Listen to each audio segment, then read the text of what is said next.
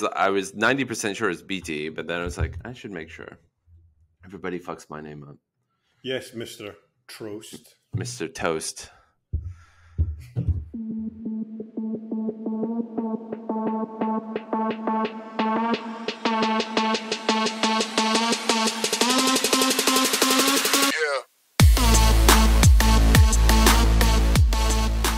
What is up, everybody? I am Jason Trost, the host of Business of Betting podcast. Nailed it this time. I have a very special guest this week, Paul Beattie. Paul Beattie is somebody that I've known for years, and I'm really, really excited about having him on the podcast. He's one of the first people, when I thought about taking over this podcast, he's one of the first people I thought, I can't wait to have this guy on the show. He's been behind the scenes in betting and gambling for 15, 20 years. I'll let him introduce himself in a second, but he's been behind the scenes. He has a technical background, and we've always really got into the weeds about what's wrong with the industry, how to make it better. He's got such interesting perspectives, and he's not necessarily on all the panels, but he knows everybody in the industry and has been very involved, and I'm very excited to have him on. So welcome to the podcast, Paul. Thank you, Jason. Very kind of you. Yeah. Do you want to spend a few minutes and? Yeah, just quickly. I'm, as you say, I'm a software engineer by training. So I started off at Orbis when it was a small private company, which is now OpenBet, late 90s, early 2000s, well before they were just doing gambling software. And we obviously built that into a pretty big company. I ran various parts of that on the tech side and on the product side. And then for the last, I guess, 10 years now, I've been a consultant advisor in the industry. And probably for the balance of that, the last 5-6 years, I like to think of us as the number one tech DD guys for tech audits and M&A. So loads of the M&A transactions, B2B, B2C, we evaluate those, look at all the tech. So we get to see a few things.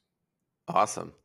And we met because I was trying to hire you as our CTO. Do you remember coming to our office? Yeah, that was good. That was good. It's lucky for you that didn't work out, didn't it? Yeah. You might not be doing this podcast now. Yeah, that's right. That's right. In your, it's okay. You can slag it off. Very effective, low-cost office in East Central London. Yeah. Yeah, I believe from memory is £3,000 a month for like 5,000 square feet. It was insane. And it looked like it.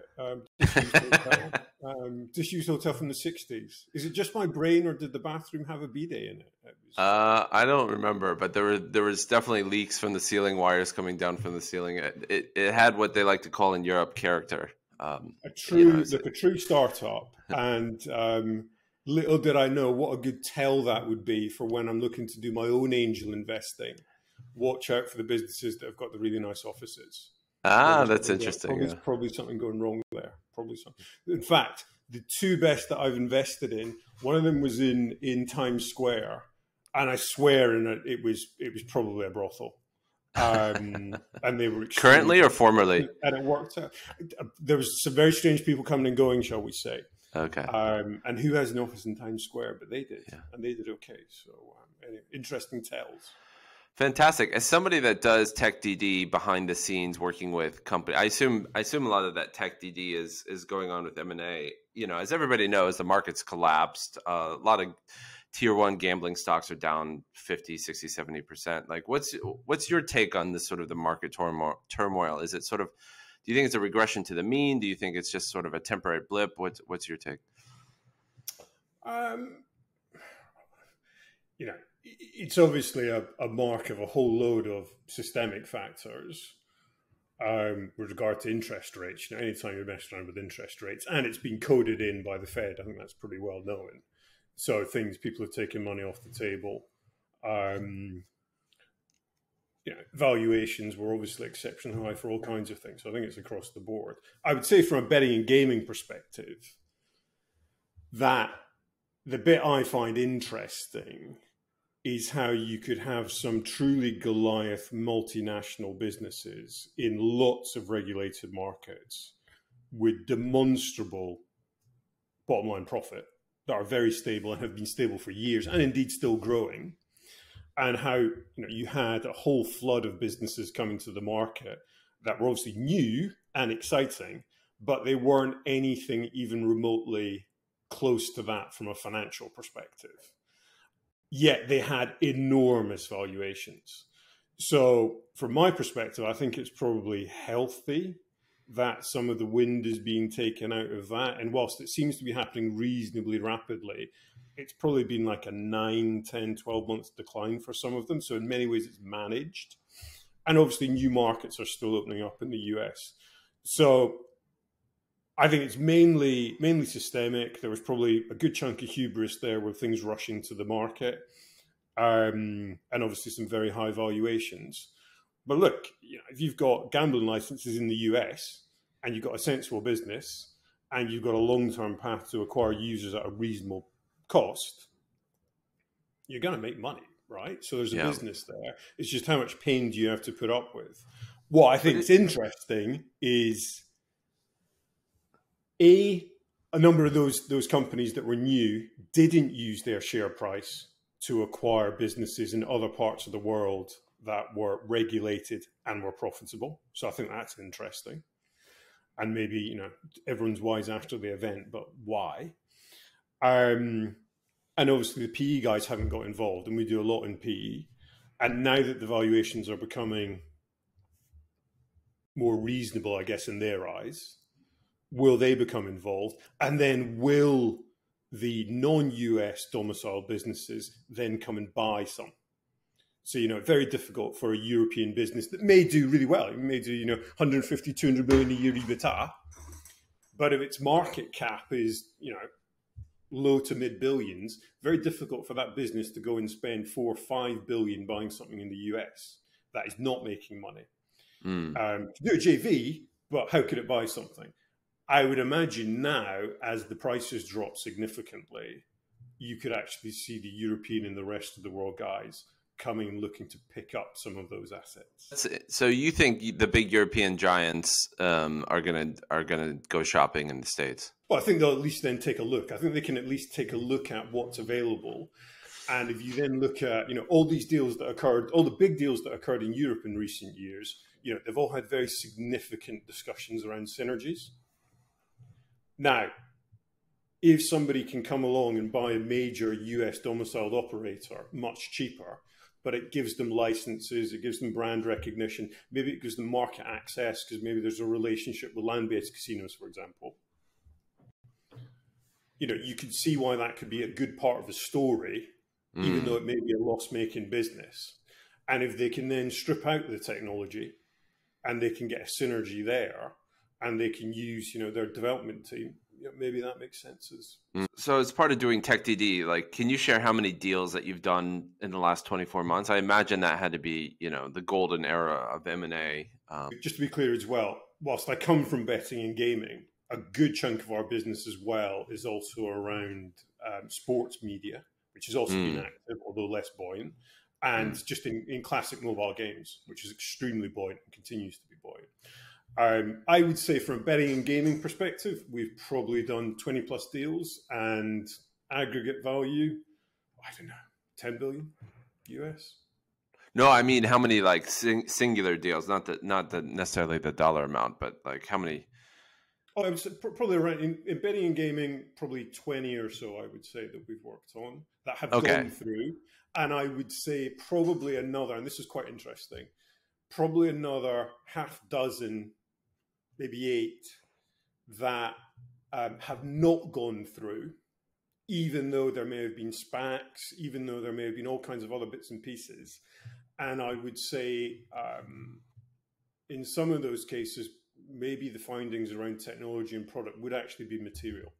So is it fair to say that you were doing, part of rough numbers, 1 to 2 deals a month? What's the last 3 months look like? Is it dried up to zero? Is it still 1 a month? What, I think you have probably a good inside track as to the M&A activity. Has it really dried up, or is it still going? No, still going. The strong businesses just keep plowing on. Plus, some deals take forever, right? For anyone who's looking to sell a company, you definitely want to be in an auction situation with multiple interested parties if you want to get a deal done quick. You know, some deals where there's one interested party, 18 months I've seen some of them, right? They can, and obviously during that time, we might do our projects at the start or midway through. Things can then change materially within the technology and the product as you then plow on. So you then kind of have to go back and redo certain parts to it. So no, look, I would say we're still at probably around about one a month coming up. What you do get now is you do get more phone calls from CEOs and CFOs wanting to do audits of their solution. So they want to get the security of, I've got an R&D budget. It's the second biggest thing after my player acquisition budget. Am I spending the money in the right place? Are there issues here that I could do things cheaper, more effective, you know, whatever it happens to be. So you get more of those discussions occurring. And as somebody that sort of had the inside track on tech, what do you think the state of the tech is in sports betting? In sports betting, I think there's obviously more parties have come to the table. And just naturally, it's become a more achievable thing to develop. But I don't think the nuts and bolts of it have changed much at all. And I certainly don't think the output, so the UI that people see, has really changed much at all, which I think is really quite disappointing because it's pretty much looked the same, bar push technology and the like, and mobile devices for the 22, 23 years that I've been doing this. You know, it's still an HTML div table, right? It's still, you might now get a bit of pulsing of a price change, but it's really not that exciting. So I think it's become more accessible because certain things have become more established. At the same time, certain more niche areas that I would always have considered to be integral to a genuine sportsbook, like horse racing. Horse racing for me was just another sport. There was a whole lot of different weird bet types that we had to do. There's a whole lot of pools bets that you had to do. But, you know, as somebody who started in the UK and has been in the UK, how could you have a sportsbook without that? Turns out you can. That also turns out you can then take an enormous chunk of the complexity of betting out, right? Not all of it, but a huge chunk of it out. And I then think, well, it's about half a sportsbook, isn't it? Right? So people have jumped onto that in markets. You then get other things. You know, I've come across large businesses that have no, traditional bookmaking businesses that have no liability management because 80-90% of their bets are ACCAs. Right? Now, that's a market norm in different areas. Again, I think, geez, how could you run a sports book without even having any sort of liability? It's funny you mentioned that. When we founded Smarkets, we didn't have horse racing on for a year or two because, you know, I didn't really know anything about the sport. And, you know, we just started with soccer primarily. And once we turned on horse racing, our volume, you know, more or less doubled very quickly. And we were all looking at each other saying, why didn't we do this sooner? Yeah, the concept that it's racing, right? Which is like some sort of different thing. It's like, no, it's a sport. Yeah. So regardless of reduction factors and all that kind of shit, you have to kind of get into that. I think a good kind of leading indicator of the depth of somebody's sportsbook tech, which I think is a good thing to look at with a lot of the more new businesses, is how many data feeds they've got integrated and how many they actually use. Because you get a lot who will be attached to one. So they've done effectively one integration and they're then marking that up, passing it through and the like. Fine, that's a sports book. There's quite a big difference between that and somebody who might have 20 feeds, right? Which may include feeds from syndicates and the like, which are much more niche, but very important. That is clearly a much more significant business in terms of scale and therefore technology. So let's get into the weeds a little bit. When you say it's easier today to build a sportsbook, are you talking about an actual operator building the tech from scratch, or are you talking about if I'm a company wanting to get in this space, there's more off-the-shelf components that I can go window shop and just sort of plug into my stack? I think both. I think both. Okay. Because it's more identifiable. You know, when we were first building the stuff with OpenBet, there's not really much else to go and look at. You kind of end up thinking about retail and you're like, so what is a reverse forecast, right? What's the TriCast? How does it work? A Rule 4? There's nobody's website to go and look at, right? Now, There's a whole load of definitions you can at least go and look at. And, you know, so many people obviously hold up 365 as the one they'll go and try and replicate, or they'll use that as their source of truth. So there's just points of reference there. Operators doing it. Look, there are obviously some very successful operators out there who have core technology units that are fundamental to their business, who have and do build excellent solutions. There are also a whole very long category and a lot of tombstones of people who've tried to do it and have failed, for any number of reasons, from technology choices where they were just broken when they started and it was never going to work with what they had at that time, through to people trying to come up with something avant-garde that, you know, maybe the customer just doesn't want, and therefore it's become too complicated too quick, and again it doesn't work. So I'm mainly interested in like, let's jump into the ones who are building their own sportsbook. How many companies do you know of that are trying to insource all of their technology to run a sportsbook? Actively doing it right now, I would say probably 3 that are trying to do it. Can you name them? 3, no. Even those 3, I would say, are looking to buy in components. So in terms of somebody from absolute scratch, 2 were looking to buy in components. I would say there's one business in esports that is actually, I think, an interesting esports business that is trying to build it nuts and bolts up. You know, a lot of the businesses that are trying to do are, you know, they're buying in components. What are the components they're buying? Yeah, they're buying in what they consider commodity. But even like within that, what are the commodity components?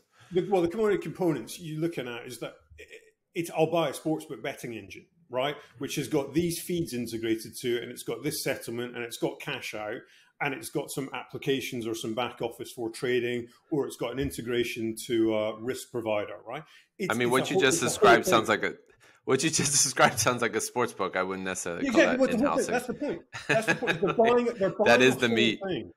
Okay. Right. So they're buying a whole thing. They're then taking apart the bits that they want to lay on top, which again, there are quietly several businesses that have floated around that have tried to do this, significant businesses, and they've failed because it's not something where you have an off-the-shelf direct component. It tends to be, here is a sports book and it's all quite tightly integrated, even though it may be API-based. It's not like, I think, the way the casino world's gone, where you've got a remote game server and you've got an aggregator.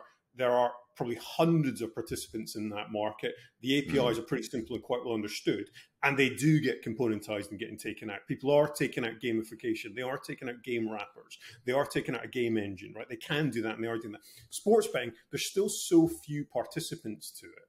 And obviously, speed is often of the essence. As you start taking it apart, it's not that much. So if I were a crazy entrepreneur with a glint in my eye, 26-year-old, full of ambition, and I come to you and I say, Paul, I'm going to build the fucking best sports book of the future, what would you tell that entrepreneur what they need and how long it's going to take? Well, how long it's going to take, I think, just as a general principle, is you better get to market as quick as you bloody can, right? Because otherwise you're gonna run out of cash. I think that's one thing I've certainly learned in my investments is get to market as cheap and as dirty as you can, obviously with all the regulation. But like, how much money would that person need? Because I remember Nigel Eccles, who founded FanDuel. I think he threw out a number, and I might be off by a little bit, but he said he estimated that it would take $100 to $200 million to start a sports book. Does that sound like the right number to you, or more or less? I mean, look, it all comes down to your marketing money. I think technologically that's way, way, way too high. Okay. Yeah. So how much would you spend on the technology to build something from scratch and not using not bringing in parts, like sort of soup to nuts, all in-house? I'd probably be looking to spend at 10 million. You think you could do it for 10 million? Yeah, I think, of course you could. Look. Okay. So that begs the question with all the money in the industry, like you and I both agree, there's just a dearth of, there's just almost no innovation in this industry. Like for as much money as in this industry, the technology is not very good. The innovation is very slow. Like if you're saying it's 10 million, I think it's more, but like, let's say you're right and it's 10 million. Like, that's an achievable amount of money to go raise. Why aren't there more from the ground up sports books who are really trying to change the game in the industry from your perspective?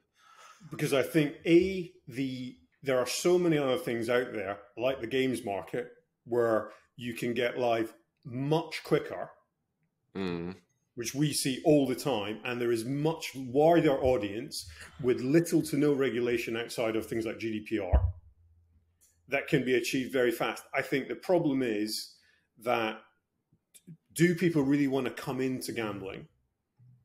So I think there's a social issue there and a perception issue there. And I also think that the regulatory landscape is significant. So if you are coming in to build your own solution, fine. I think there are plenty of people out there who can build solutions. You know, I do still you see people, little syndicate businesses who basically built kind of a reverse bet engine in some ways, right? To be able to manage their syndicate. They might make very good money. You know them, I know them. They've built pretty sophisticated solutions, certainly as sophisticated in many ways as a basic betting engine. I think they've probably spent 10 million or less building those. There's no reason you couldn't go and do it. But if you want to go and compete, you need so much additional on top money. You also then need to look, and I'm not saying they do this, you then need to look at changes in the industry, right? You could count on the fingers of one hand the number of times the major European operators have changed core platform in the last 22, 23 years I've been doing this. They don't change. Yeah. Right? They don't change. They may all be frustrated with it. There may not be much patting on the back going on, but it just about gets them to what they need. They're very cash generative businesses.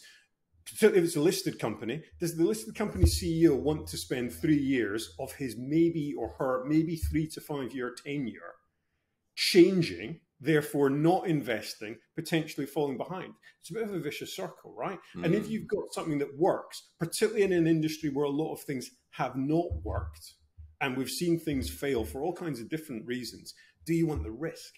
So it's one thing to build it and to spend the 10 million and to go and do it efficiently, right? And to go and find the right people to do it.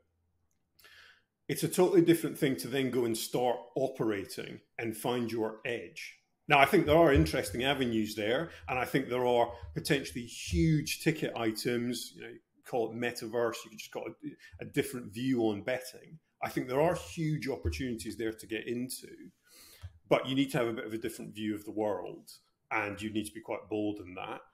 And look, I think this is where betting and gaming is losing out to lots of other industries where people are innovating and spending their time. Okay, so you're saying 10 million for the tech, and then it's a shitload for everything else. So would you care to throw out a number for like how much you would need to kind of get something going off the ground? You know, do you think that 100 to 200 million is now sounding more accurate? No, I think that's reasonable when you take it. I mean, it all depends on the market, right? Yeah. I think that depends for player acquisition for sure. If you're going in with a reasonably standard sports book, you're going to have to spend a lot. If you're going in with something that's non-standard, you're either going to have to find a niche, exceptionally difficult, and hope for lower cost, or you're going to have to spend money educating people as to what your new area is, and then you're going to have to acquire them into that. So I probably agree with it in terms of aggregate. In terms of building the technology, which I think is where we started, no. And I think the core to that is, if you're building a bet engine, if you're building a settlement engine, look, this is what the old founder of CTO of Orbis, Chris, used to say. He's like, look, 9 women cannot make a baby in a month, right? But one of them can in 9 months. And I think there is a certain element with some of these parts of the software that works. If you were then looking to, you'd set up, a sort of canonicalized data model for the data feeds, and you've got a good architect to that, yeah, sure. I think you can go and integrate in parallel multiple data feed providers, which is important. I think you can have teams doing UI, UX. But the reason I think it's relatively cheap is it's not a challenge that I think you throw 100 developers at. Yeah. I think it's something you start off with 5, then you get to 10, then you get to 20. Then you have a sports book. Well, for the longest time, Paddy Power, I don't know what they have today, but for the longest time, Paddy Power OpenBet had, I think, 10 to 15 developers, and they were the number one. You had other customers who had 40, 50, 60, 100, right? So I think that in itself goes to show. Now, they were using a service that was customized for them. They were doing some things in-house. Other groups were doing other things in-house. But there was quite a variation between the number of staff. Now, if you can build Paddy Power and Sportsbet with, call it, 30 staff all in, that's a lot. And how much has it changed in the last 10 years? Various things have been added. In-play was there. Cash out was there. They were all being developed before then and around that time. What are the big new innovations that have come in? I'm not sure there is that much. I think there's the odd thing. I think a lot of it's UI driven. You say 30 engineers, though, on 15, 30 engineers on Paddy Power. You're talking about the OpenBet setup, right? Which is, the OpenBet was probably developed by hundreds of people in total over 5, 10, 15 years, no? Yeah, that's what I think. I think that's where there's a total misunderstanding of what that business was. It's obviously different today. OpenBet was never really, we used to have this thing called OpenBet 4.5. That was kind of the big migration. You moved to version 4.5, and it would take like years of developers to do this. This is like the early 2000s. That was the last thing that was really a standard product. Now, yes, the core betting engine, which was, call it 50 libraries of files and, I don't know, maybe 100,000 lines of code, that was developed by a very small number of people and really didn't change very much. What changed was all the websites and the portals that went on top, and the branding and some of the reporting of various bits and pieces. That was not developed by hundreds of people. And you then end up with branches which diverge more and more and more and more from the core, such that they ultimately become unrecognizable. Ironically, apart from the very core little betting bit, which never changed anyway. Once you place the bet, you place the bet, right? It's a bet. Stored in the database table, it's a bet. All the other periphery around it was the stuff that changed. A lot of that is very customer specific. So I never thought, and there's been, again, I think there's been a number of tombstones created around people over the years when we tried to productize OpenBet. Customers may have said they wanted it, but actually what they always wanted was, yes, vanilla at a particular price, but they wanted an awful lot of sprinkles on top. Right. When we found it, they quite liked having their own team.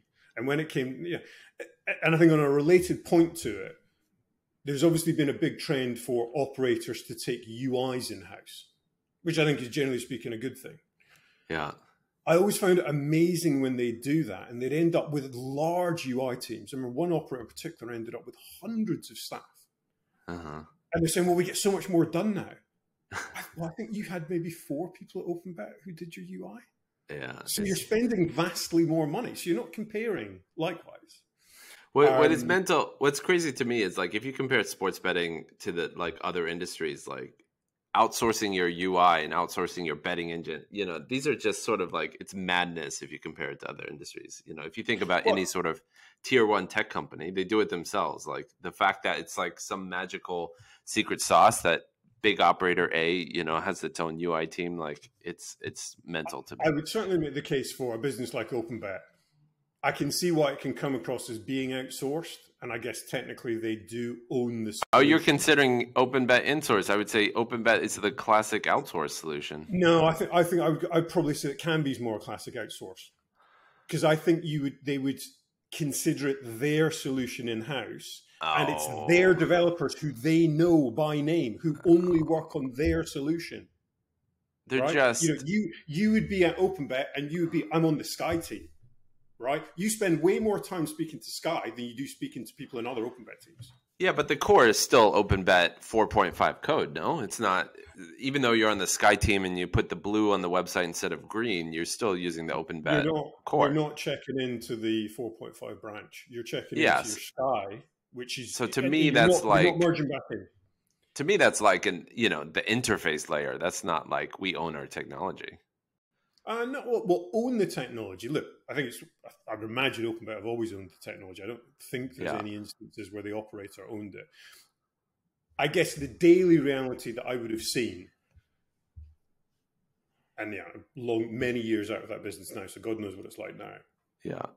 It was, you worked on a team and you were identifiable to that team, and you were definitely not thinking very much, certainly towards the end of my time there, you're definitely not thinking very much about the core OpenBet solution. You were thinking about your customer, who was frankly paying for your time to develop the solution, and you were providing it to them, much more service driven. If I then compare that to other businesses in the market, which I would consider much more outsourced, where you've outsourced the trading, the pricing, all these things.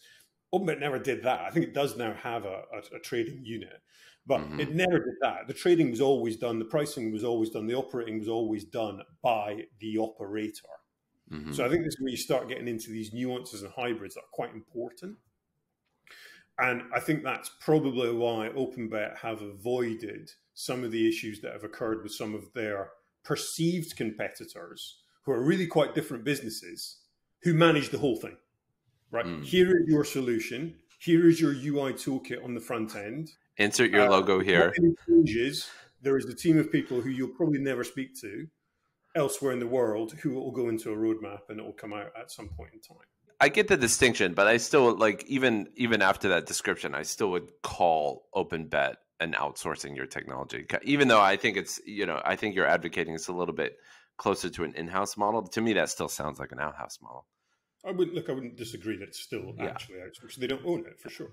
Yeah, and the paychecks from OpenBet, and all that kind of stuff. No, I would agree with that. I would agree with that. So going back to you don't need that many people to build it. That jives with what we did. We basically built an exchange with, I want to say, like 10 engineers. So you can do so much with so few engineers, and it's one of the magical things about if you look back at the startup journey, it's like those days when you have 5 people around a table and you're getting stuck in. It's fantastic. But what I would say is that the Pareto principle, the last 10% takes all the time, to do. Once you sort of have the basic layer of the operating infrastructure, like adding more and more just takes more and more engineers. So it sort of explodes on you. Like the finessing of the sports betting operation. While the core can be built quickly, you still need quite a few engineers to maintain and grow it. Which exactly, and that's how you end up with hundreds of people doing UI and UX. Yeah. Well, I don't think you need hundreds of people to do UI. I think that's sort of a That's what to me. That's sort of what happens when you don't have tech DNA in your company. You just sort of like you think that's how it should be done. So there's no way that a big operator should have hundreds of people doing UI and UX. That's crazy. Like I think that's just a classic. It's like I largely think of sports betting operators, most of them being marketing companies, and marketing companies don't understand technology very well. And I think this is what happens when marketing companies try to do technology. Well, exactly. And I think I would agree with you entirely on that. And I would say furthermore, I think particularly on casino, but probably more and more on sportsbook, it's inadvertently an eBay marketplace, right? Where I go in to effectively get a commodity, which for some people may be entertainment, for some people it may be habitual. I don't necessarily see much difference between most of them. There could be some bonus offers that are attracting me, maybe some long-standing loyalty to it, but they're very similar in terms of look, which makes it even more bizarre that you'd have so many people. But you then look at, well, they're in so many different markets. And I come back to the example again about the guys who do the ACCAs. Look, there should be a real opportunity to sell the ACCA, right? That could be quite a different interface, actually. Quite interesting interface. Sell the ACCA, not you go in, here's all your singles, and you have to build your singles up and all that, right? Yeah. For the Americans, the ACCAs are short for accumulators, which is Americans call it parlays. Opportunities there for major change on it, but even though you've got this core bet engine, there seems to be quite a driving for, well, I need a bit of a different solution for market XYZ. But it's all quite different. The UI needs to be quite different, but it never seems to be all that different. To me, my hypothesis is that sports betting is much like banking, right? The core of it's quite boring. Like I have a checking account, I need to put money in, take money out. That's the core of banking, right? And in the old school model, you got paid for holding your money in the bank and all that kind of stuff. But anyway, it's just moving money around. But Revolut really showed me that you can take such a boring product and make it so much easier, so much more powerful. Like the bells and whistles that they keep adding on top of it, and the ease at which I can send a payment globally with my phone. It blows my mind. So to me, I think that's the direction sports betting should go, where it's like at its core, placing a bet, a binary option, is a boring thing. It's not complicated. Everybody understands the math. But the technology around it, the user face around it, the power of it, all that stuff sucks. The pricing sucks. The interfaces suck. Getting money in and out sucks. Being able to trade out of your risk sucks. And so a lot of people in the industry, because they don't own their own technology, they're playing around the edges, trying to add fancy new game here or fancy new product here. Whereas I think the core of sports betting should be focusing on the core and nailing this price, nailing the buying and selling experience, all that kind of stuff. So you were mentioning that it's kind of a commodity, but I think you would agree, nobody treats it like a commodity. Nobody thinks about it like a commodity. And our hypothesis is that, the average margin in sports betting starts 5, 6, 7% per bet. My hypothesis is that it should be trending towards zero over the next 20 years at some point. It should get very close to zero. And that you would sort of think about it like a stock market, where you have the kind of the wholesale price, and then you have the broker that sits on top of it that adds their own bells and whistles. So if you were to think about sports betting like the New York Stock Exchange, like you would have an exchange that's kind of at the heart of it. That would be like your core. That's the wholesale price that institutions get access to. And then on top of that, you have the broker, which offers their, bells and whistles, customer service, all that kind of stuff. And I see sports books becoming more the brokers. But as intellectually interesting as that is, I've seen zero people in the industry getting excited about that vision and no operators moving towards that vision. So do you think that's true? Do you agree with that? Do you I totally agree. Look, I'm really excited about it as well, but I've been excited about it for probably 10 years that we changed the interface from all kinds of different bits and pieces. At its most basic, and I was looking at some stuff last night for a customer, actually on a desktop. You've got in-play tennis matches with a stream. You've got all the markets listed. I think a couple were reordering as they became more relevant. Why am I not in a situation where they must know what I'm interested in betting in? So point by point, game by game, whatever it happens to be, right? Where I'm just opting in or opting out, right? Instead of having to go and hunt through, tick, add, all the rest of it. I want a context. It's most big. I just want a context-dependent feed, right? Just give me a feed. I can tell you why. I can answer that question. It's solvable, but it's hard to solve. That's the first thing. Like you can use machine learning and things like that to try to do preferences. I remember at university, I studied computer science. At university, one of the in vogue topics was to come up with a quote unquote recommendation engine. And I think back in the day, I was in school in like 2001, 2, 3. Machine learning wasn't really in vogue. It's more, what's the word? An empirical formula. But what I learned back then and what I learned now is that recommendations engines, even though they're conceptually very easy, they're crazy hard. The only one I've really seen that I like is Spotify. I think Spotify is magical at giving me songs that I never would have heard that I really like. But I think like if you take a company like Netflix, I think Netflix is, in my opinion, not very good at recommendations. Like I almost always watch a movie on Netflix because a friend recommended it rather than they said I think watch Netflix this. is one of those ones that's got worse, right? And yeah, that's an interesting discussion in itself. So I think it's hard. I think it's hard, Paul, to.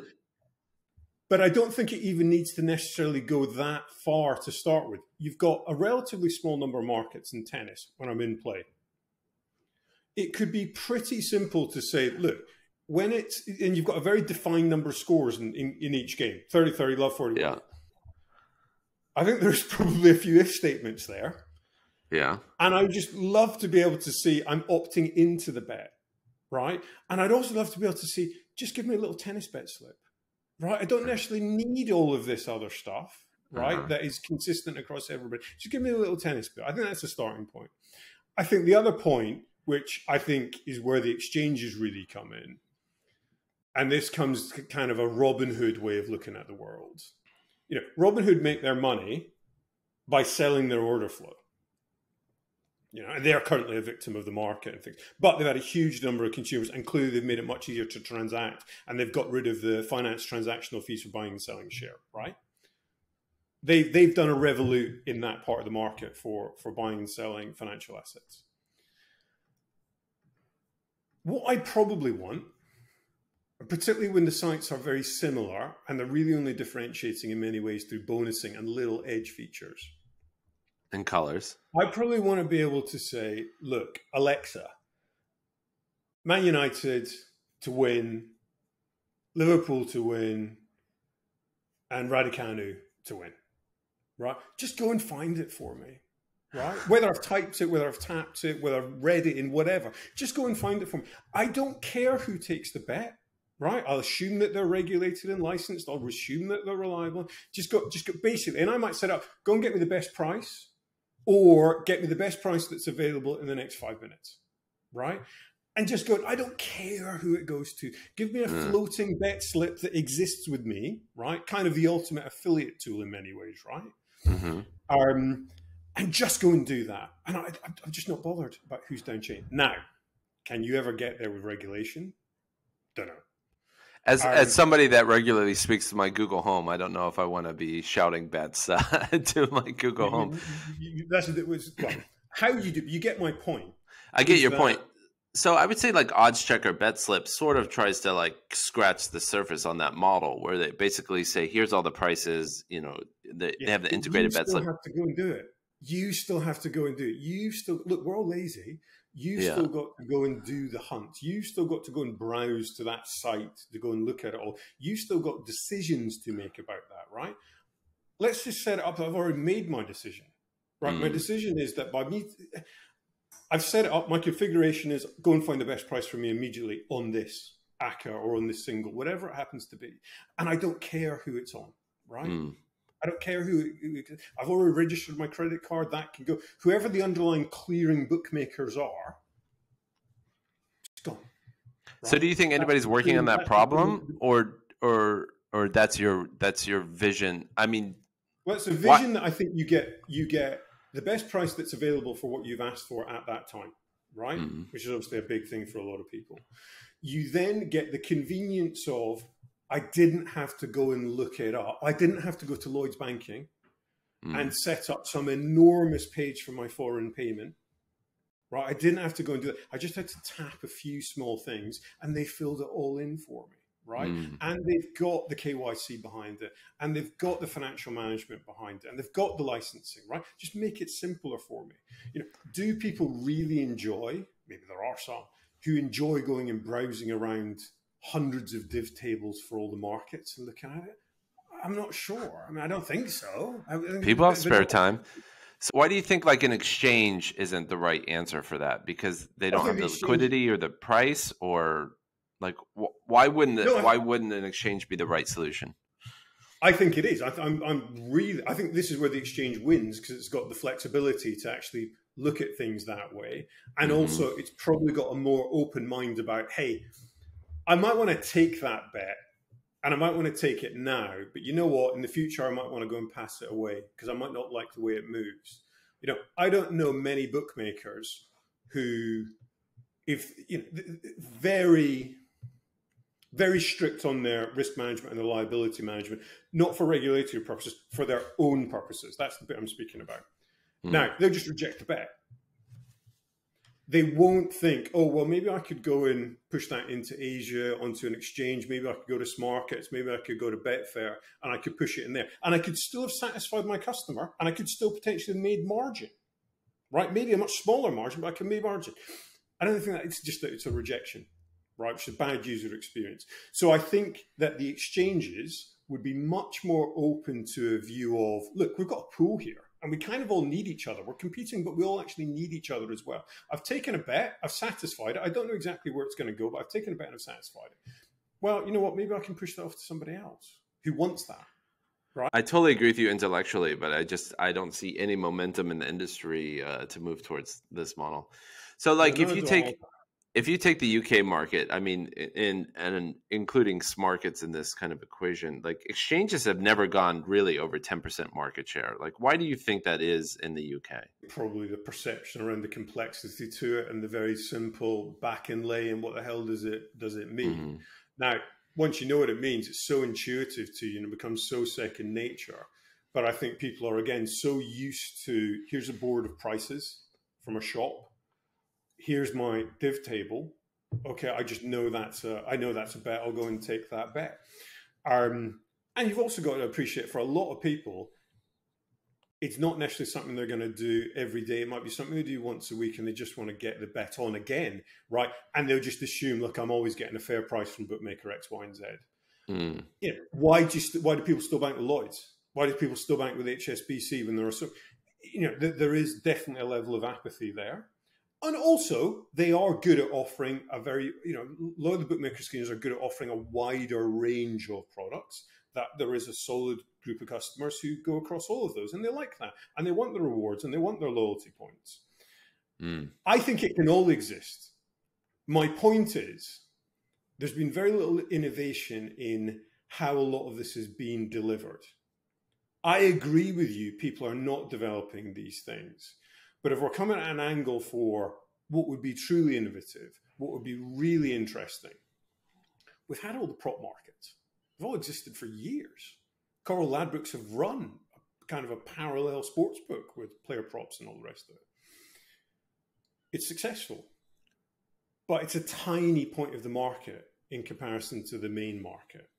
Mm. So I think if we want to look at how it's going to innovate, I think it needs to be kind of a totally different way of looking at it and thinking about it, which will require a lot of money to be invested in it. It still needs to, at the end of the day, be a simple bet that people understand. But really what I'm speaking about is convenience. My hypothesis is lines up with yours in that I think interface is the main reason exchanges haven't caught on. I think, you know, all the major exchanges use the kind of that back and lay order book is horizontal kind of UI element. And I think unless you're from the betting industry and have the patience to kind of learn it, it makes no intuitive sense. And, you know, I've been frustrated that we haven't been able to move away from that interface as fast as I would have liked. I don't think it's a good interface. And I think that's the big bottleneck that keeps more people from interacting in exchanges, is that kind of that, I would say, very jargony, insidery approach to sports betting is the way it's laid out. Awesome. What do you think about the UKGC? You know, obviously there's a big change coming down the pipe. What's your take on the industry's regulation and what's going to happen and what should happen? I think the UKGC have got an incredibly difficult job. I think they are all things to all people, even though that's clearly not in their remit. Seems to be becoming quite the political football. What have they got? 350, 400 staff? They've got to do all the licensing. They've got to do all the enforcement. They've got to look at the future. They've got to look at the national lottery. You know, so many different things there that they've got to look at. I think it's really, really tough. I would prefer it if there was a regulator that was solely responsible for enforcement and licensing, and that was its job. Make sure the right people are licensed, companies are working to the guidelines, and that is their focus. And you could call that the GC as it is today. And then I think it requires a separate organization to look at all the things around harm, which are obviously, some of it can be extremely harrowing. That I don't know anyone in the industry who takes that as anything other than very seriously. But I sometimes feel that the GC, when you look at it, they're put in such a difficult position. They almost have to be seen as coming down so hard on the industry and on the operators that there's almost feels at times that there's almost predisposed to the operators are doing wrong things which, you know, I've been doing this 20 odd years.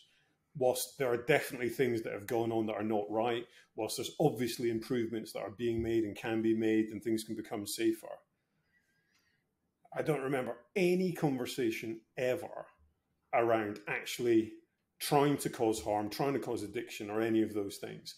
And I think sometimes it comes across that there's a built-in view of that is occurring, and then the UKGC needs to act and be seen to be acting on that.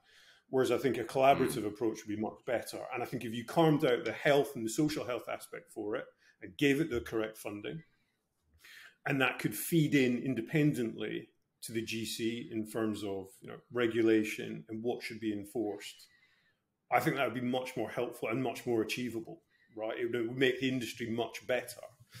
And I also think we need to speak about innovation. Are there any companies of any note that are spending any time on regulatory innovation? You know, there's not many. There's not many. If anyone knows of any, please come to me. I'd love an angel investment in that. You know, data needs to be made accessible. You look at some of the countries around the world where they do record everything central. I think Italy, you've got every bet by bet interaction over the bloody UDP data packets. Yeah. They're the genuine use of the blockchain, right? The safe systems that they've got in some of the Scandinavian markets. There's a genuine use of the blockchain. You can anonymize the data. You can have a session. You can have an amount. You can see patterns. You could make that available to licensed entities, KYC firms, all the rest of it, to go and do research on that, to go and look for patterns, to go and try and build tools around sensitivity. You know, look at everyone's mobile phone. I was reading something awful the other day about this poor guy who had a huge problem.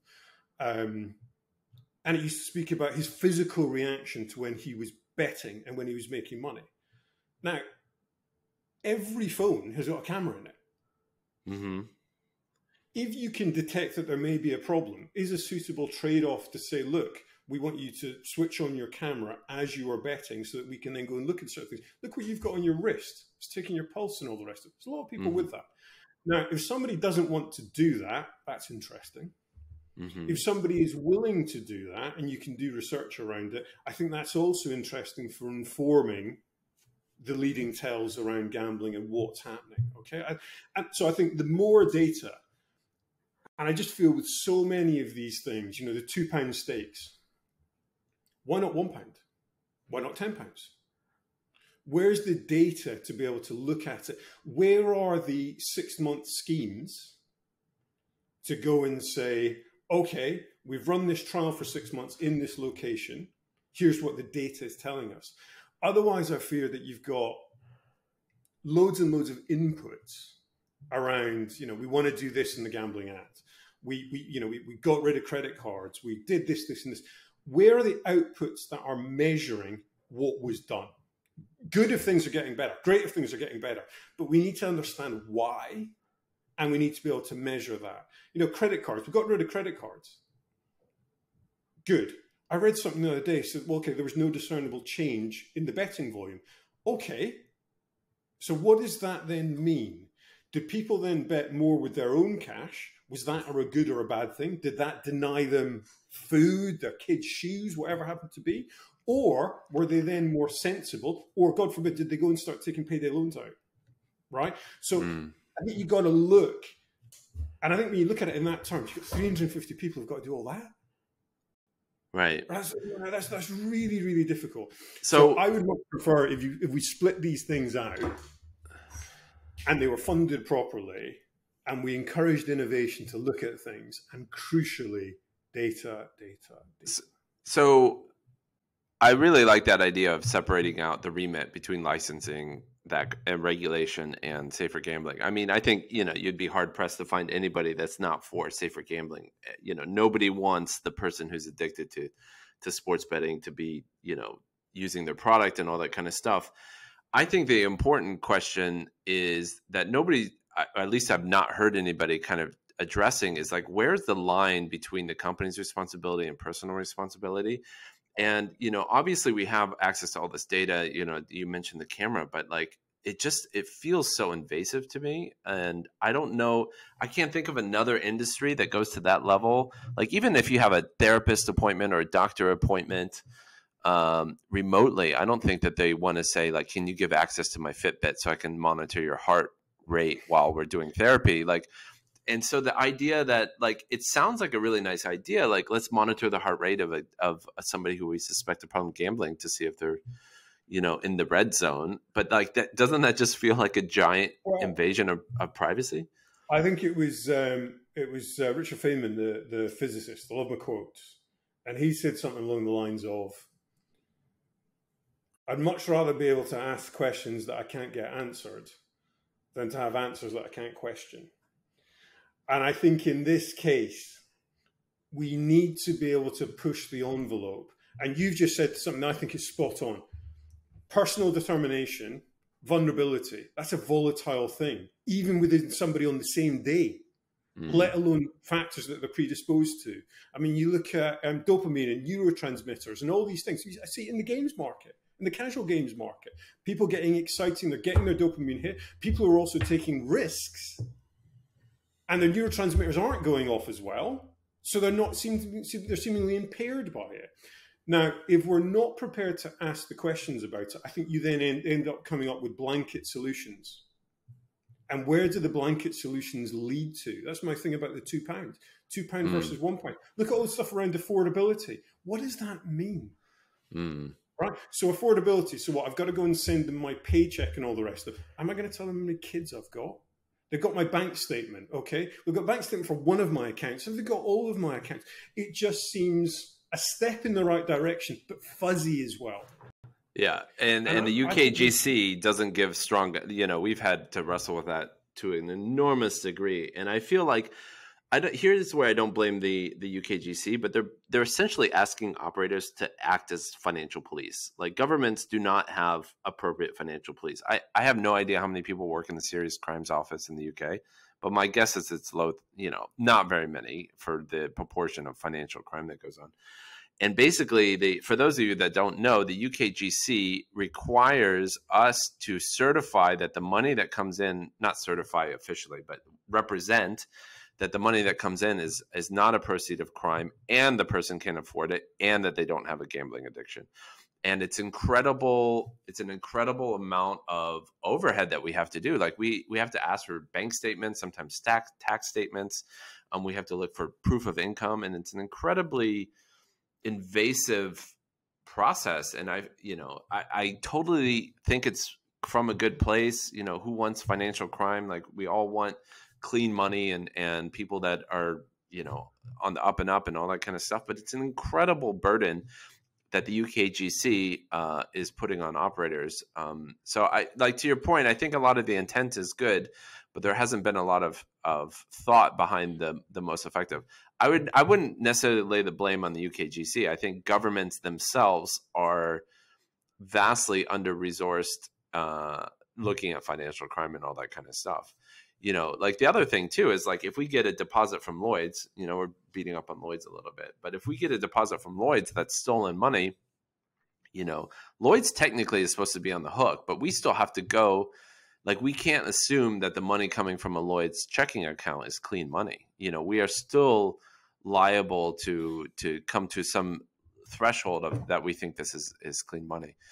Well, I think this is another interesting. That's where the GC has to be all things to all people in some ways, and then it has to throw things onto the operators, less on the suppliers, but also things on the suppliers, which I think is tough. And you look at open banking, right? I think open banking is probably a very good thing. Do you end up in a situation where your wallet, if not your PAM, but your wallet is directly through open banking? So instead of somebody depositing funds to you, actually all the onus is then on the bank, which is an exceptionally difficult thing to become a UK bank, a genuine UK bank with a license. I think there's been like 2 created in the last 100 years, who see all of the funds coming in and coming out. And then the operator can get on with assuming, with I think some assurity, that the funds have been deposited legally. You can then get into some sort of discussion with open banking around affordability, which must see all the transactions and must have a much better picture of, well, you can imply that this person's got 4 kids, and it's very different to be earning 50K a year with 4 kids versus 50K a year with no kids, right? That has to change the affordability as well. Now, that to me just seems doomed to failure and edge cases, which will become significant and will change with a gambling operator, right? And how many companies would be able to stomach that level of insight and that level of ongoing protection? Do you end up then ironically making the UK market less competitive because you're going to have less operators? And do you end up with a small number of Goliath operators, a la the National Lottery, in sportsbook, because they're frankly the only ones who can actually run through all of these processes, which we all agree are good things to have in place, but the overhead to it. Are there other places that are better suited to doing that? Just one other comment I wanted to make on what you said was that, data. As somebody that, as an operator, we have shitloads of data. Like we have data that has data that has data.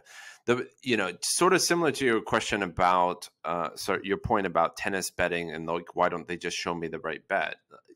It is one thing to have the data, but it is another thing to very intelligently parse that data. So I would imagine that £2, £1, £10 question of minimum or maximum stake, whatever, for an FOBT that's actually probably a pretty hard question to answer. And so there probably aren't the right qualified people looking at the data and trying to figure that out. And it's probably also messy to get the data to. So I even though it's like the technology is there, it's actually, I think, quite a hard problem to determine what the line should be.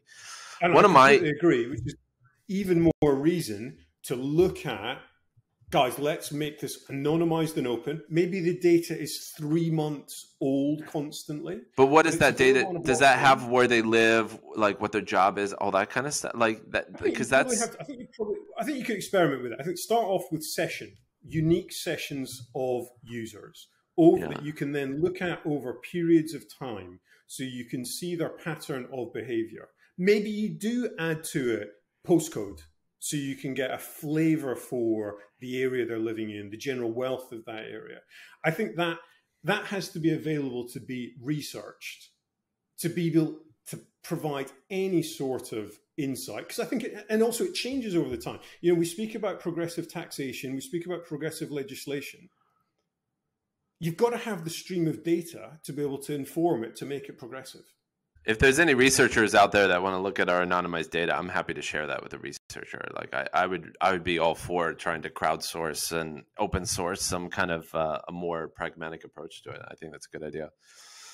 One of my last thing on regulation, one of my pet peeves with the UKGC, before we beat up on them too much, I should also say, like, I think they are, generally speaking, like a great organization. I think the UK, out of all the countries I've seen, including the US, including Malta, including Sweden and Denmark, I think the UKGC has the right approach, the right balance between regulation and restriction. I think my pet peeves with the UKGC is they facilitate a lot of operators that operate in illegal markets. I mean, it doesn't take a genius to look at the Premier League and look at all the jerseys and sponsors of the Premier League.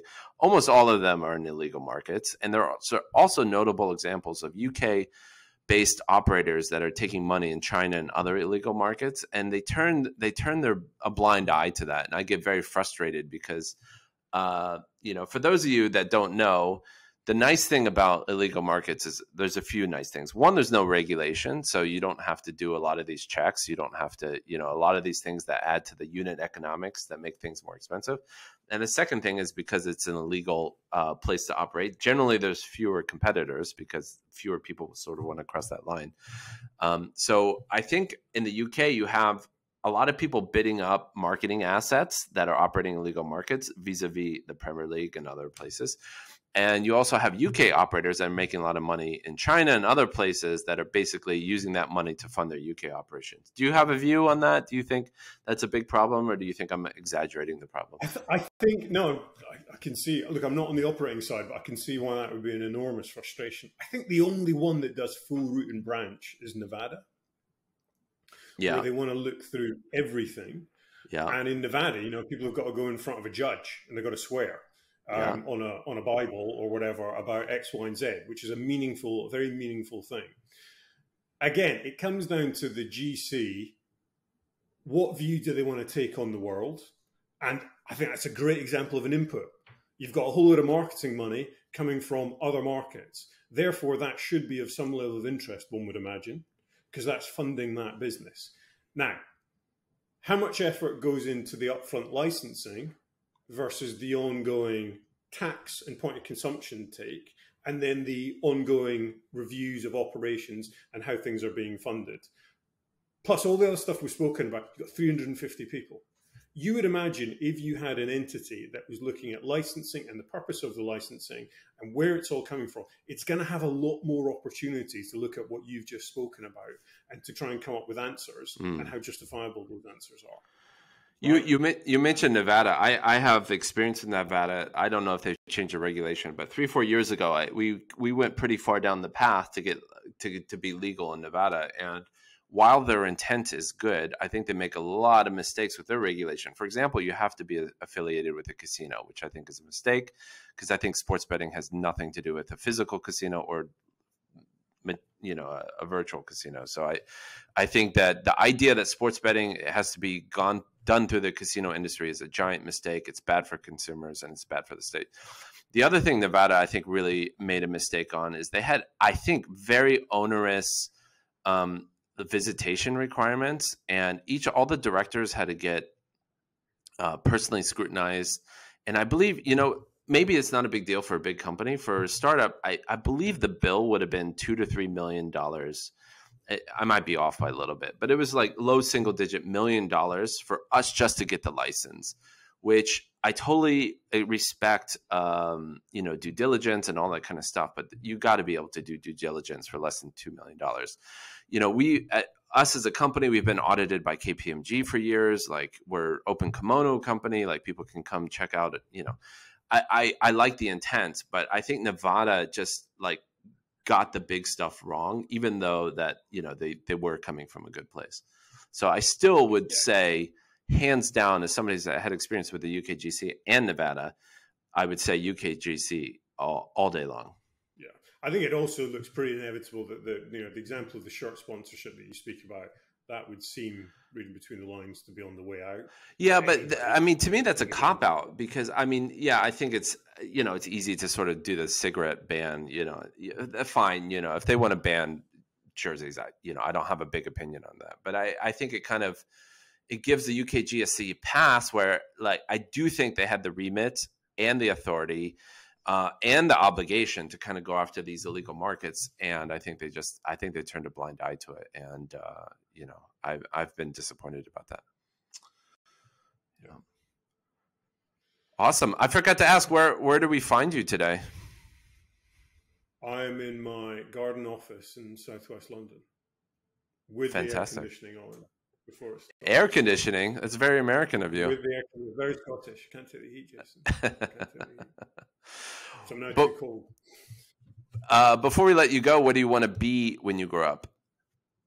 I love reading.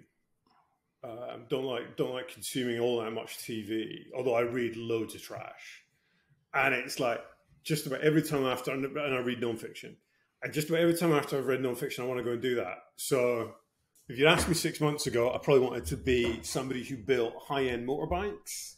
Okay. Last week, I wanted to be a watchmaker in Switzerland. I was quite happy to give everything up, go and get a pipe, go and do that. I think ultimately, though, I love watching things get built, and I love being involved. I just don't quite have the chutzpah anymore to go and do it myself on my own and to have a startup. But I certainly invest in them, and I certainly love working with them. And that's kind of probably the big bit of passion of what I do. So when I grow up, I'd like to be a benevolent venture capitalist who can actually get involved with more than just money. I think that's the stuff that I find the most rewarding. You get to work with people who are most passionate about things, and you can see a big impact.